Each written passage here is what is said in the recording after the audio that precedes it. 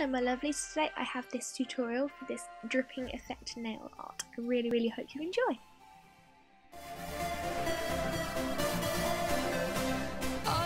So the first thing you're going to want to do is take a nail polish of your choice. I chose baby pink colour and you're going to want to coat all your nails with it. And then on a piece of scrap paper you're going to want to place a few drops of your light coloured nail polish. In my case I'm using some white.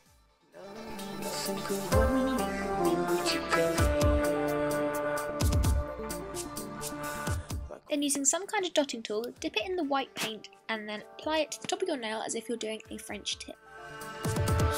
Told myself that you were right for me, which felt so wrong.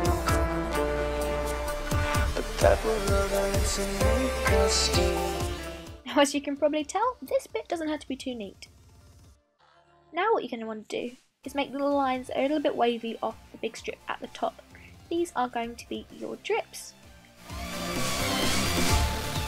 Try and make sure the lines are a bit thicker at the bottom than they are at the top.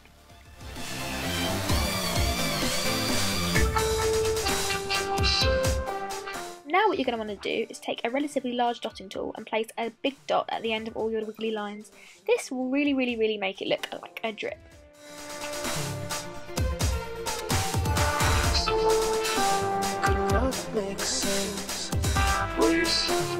And then all you've got to do is add your top coat and you're done.